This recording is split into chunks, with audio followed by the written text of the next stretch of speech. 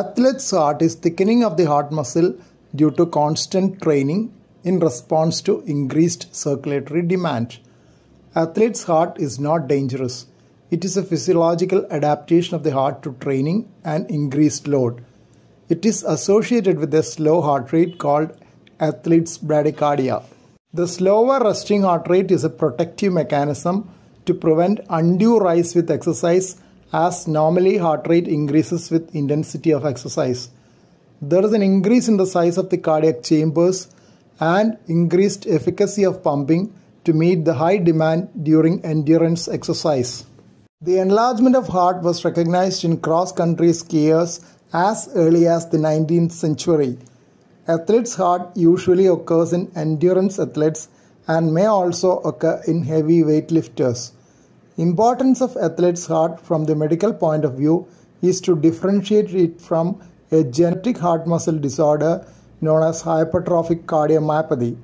That disease is also characterized by abnormal thickening of heart muscle. Hypertrophic cardiomyopathy is the commonest cause of sudden cardiac death in young athletes, and differentiation from athlete's heart is very important. Simplest way to differentiate hypertrophic cardiomyopathy from athlete's heart is to stop training for a period and observe a decrease in the thickness of heart muscle. While decrease in thickness of heart muscle occurs in athlete's heart after stopping training, there is no such decrease in hypertrophic cardiomyopathy, as it is a genetically mediated heart disease. Athlete's heart denotes structural, functional and electrical remodeling seen in trained athletes. It's a physiological adaptation helping athletes perform physical tasks better than non-athletes. Though most of the findings in athlete's heart are related to the left ventricle, changes do occur in the right ventricle as well. During aerobic exercise, which is isotonic, the heart rate and stroke volume increases. Systemic vascular resistance falls, but slight to moderate increase in blood pressure can occur due to the increased cardiac output. As the cardiac output increases, it is mostly a volume overload situation, and left ventricle can develop eccentric hypertrophy with enlargement of cavity and proportionate increase in wall thickness. Isometric exercise or weight training, on the other hand, causes only slight increase in cardiac output due to increase in heart rate. But there is significant rise in blood pressure leading to pressure overload to the left ventricle. This causes concentric left ventricular hypertrophy, in which increase in wall thickness predominates without much increase in cavity size. These cardiac adaptations tend to normalize left ventricular wall stress. Athlete's bradycardia due to increased parasympathetic tone and decreased sympathetic tone is a well-known observation. Though sinus bradycardia is usual, other abnormalities like sinus arrhythmia, sinus arrest, wandering atrial pacemaker, and coronary sinus rhythm have been described. First degree and second degree morbid type 1 atrioventricular block may be seen occasionally.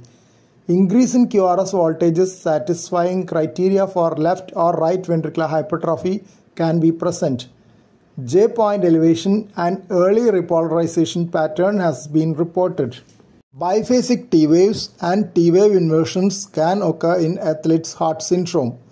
Most of the ECG changes due to increased parasympathetic tone disappear on exercise ECG, usually indicating their benign nature.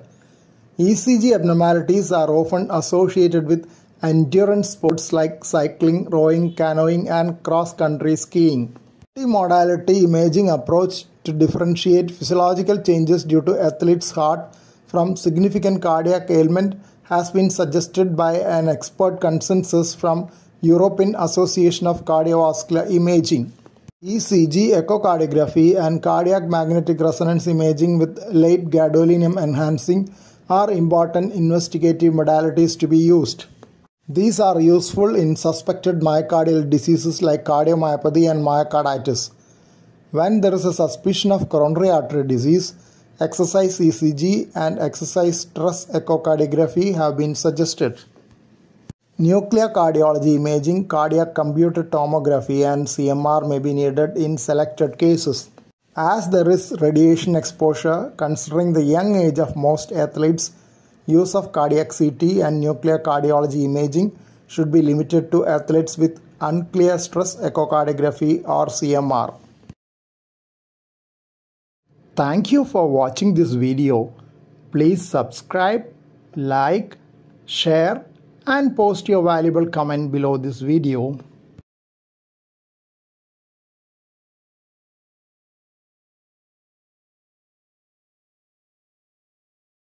Kindly press the bell icon after that for getting all updates.